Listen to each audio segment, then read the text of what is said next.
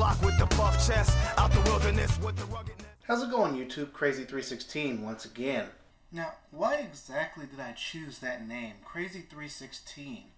Well, to tell you the truth, it has absolutely no meaning whatsoever. See, what I really did was combine my favorite rapper from the group known as Bone Thugs and Harmony, which is Krayzie Bone. In the middle of it, I'ma bring niggas more drama than their baby mamas. Nigga wanna battle when I bomb you. One man, but attack like a pack of piranhas, like terracotta. We be always ready for the war, but they don't really wanna see a nigga though. We get them in the middle, then we hit him in the finish with the venom of a nigga with a sick old flow. Doing it with Swiss, oh no, the niggas is in trouble. Somebody better call Popo. It's gonna be murder when I get to serving them verbally. And I dropped the Y out of it as to not jock so much. So I ended up with Krazie. And then I took Stone Cold Steve Austin's 316 title.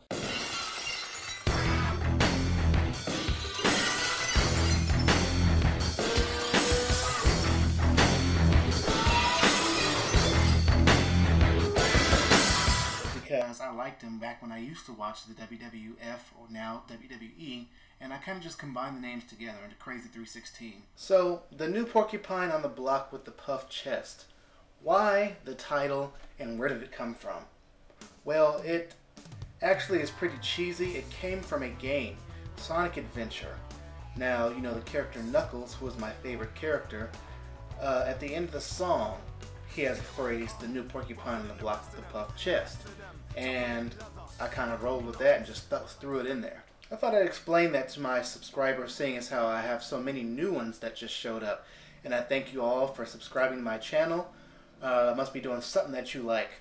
So I'm almost at 900. Thank you guys so much for rolling with me for this long. So I thought I'd take the time out to, do a video explaining and, telling you about myself. Anyhow, before Krazie316 on YouTube, I pretty much just did drum corps or drumline in Ayala High School, and I did it also at RCC, where we became 2005 gold medalists, WGI World Class gold medalists in independent world class.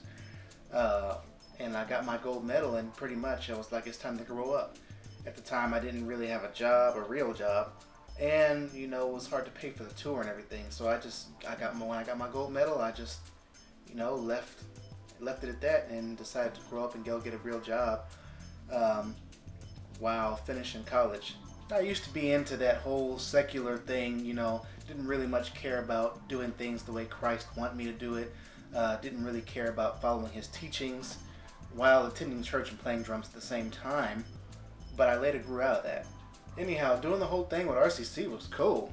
RCC opened the door for a lot of opportunities for me. Got to play in American Pie 4, got to do an episode of Boston Public, got to be in the System of a Down BYOB's music video, and I also played an episode of Monk, if you guys know what that TV show is, a USA original. Right now, my field of study is CIS programming. That's the field that I'm going to be going into. I already build computers, so hardware is already a side thing. Web design is already a side thing. I've been doing websites for quite a while. Back to music, I am the head musician of Power and Praise Christian Ministries on the keyboard right now. I was on the drums, but the keyboardist that we had left, so I kind of switched over and learned everything I could, and I'm still learning, but I am now the keyboardist, and as you know, the guy formerly known as Full for a Lifetime, he is now the drummer. So anyhow, as you may notice, if you dig deep in my library, you'll see that I started off on YouTube posting drum videos of RCC and Ayala, some of which are like 30,000 views and stuff like that. But after that, I believe I started, in 2008 there was this big push for this same-sex marriage and homosexuality, and homosexuals pushing their agenda in the government and in schools in a false premise under fair rights and equal rights, which is a big lie, and I won't address that in this video. Anyhow, I was already arguing with people before Full started making videos, but after Full started making videos, it pushed me to start putting out my videos,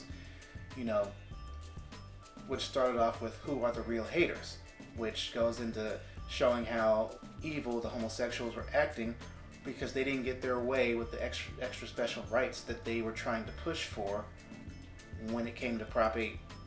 And from there, we always have people trying to, throw the Bible in there and trying to throw arguments against the Bible. From there, I learned more and more and more about Scripture in my study, and I was able to, start refuting claims and accusations against the Bible when it came to my biblical refutation videos. So, pretty much, I started with drums, ended up getting on the topic of homosexuality, and at the same time getting on the topic of refuting atheistic or homosexual fallacies against the Bible and all these so-called contradictions which don't exist. As we know, if you look at my video library or Christian Truth Hammer, you'll see that there's a lot of misconceptions and misconstruing of the Bible's scriptures. It could be something so simple as, for example, when it comes to the baths. One scripture could say, this bath holds, which is the capacity that it can hold, 300-something baths. And this one scripture, another scripture can say it contained, which means that's how much is in there now. But they'll take it as a contradiction, saying there's two different numbers, but they were, didn't read that one said contains or contained and the other one said holds, which is the capacity versus how much is in there.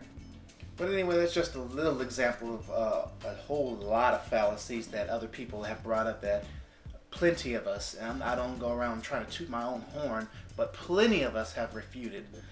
But on the way, I have realized and met atheists that have, actually have genuine questions and are logical people that, they want evidence for everything. And they can believe what they want to believe. I don't harp on them for it. I have, Free Thinker. I have, a few others that I'm actually on my friends list, and we actually talk to each other. And I've actually allowed video responses from Free Thinker. And then there are other atheists who are atheists simply because they want to have a label to make it so they can be evil, rude, vile, and disgusting towards other people. And I believe they're just using that title just for those things. You have people such as Ima Juno. You have your atheists that are genuine, and then you have your idiots, which YouTube, sadly to say, is mainly full of idiots. But there are some out there who are, kind, who, just have a disagreement with you. But you have your idiots as well. Anyway, to pretty much sum me up, I'm strongly against once saved, always saved. Oh boy, I may get in trouble for that one. Pretty much just don't take offense at it. I just personally do not agree with that doctrine. To me, it's slippery doctrine. I am pre-tribulation rapture, and I also believe in the second chance during and after for those who are going to be martyred for being on the faith. Pretty much I like responsible people, and I'm a responsible person myself. I like responsible men and women that take care of business. I don't like irresponsible, lazy, and selfish people such as the deadbeat child aborters who don't want to take care of responsibility for their actions, which is 97% of the case when it comes to abortions. Their actions. I am a Republican conservative that stands for the First and Second Amendments. I also believe that if women are going to have equal rights, then they truly and really need to be equal. They don't need to be babied and catered to by the court system. Marriage now is kind of like a joke because it's only a license for the state to transfer wealth from a man to a woman, pretty much. There's no true, the true definition of marriage is slowly fading away into some kind of business as opposed to as a ministry and continuing a bloodline and the backbone of our society. You have a lot of females getting into marriages simply for the money. I've heard old chicken heads on YouTube talking about you make sure you get that ring so you can get your money if stuff don't go right. That's out of line, and it's the very reason I think that these females are ending up in these rivers and curbsides and all this crap, because I think that men are sick and tired of being screwed over. Now, I don't approve of these actions, but I do think that is the case. Men are tired of being screwed over by the courts and these females. So anyway, once again, I'm Krazie316. That is just a little bit about me, I don't want to take up too much of your time. I just thought I'd make this for all my new subscribers. Thank you again, and enjoy your day. This is Krazie316. I'm out.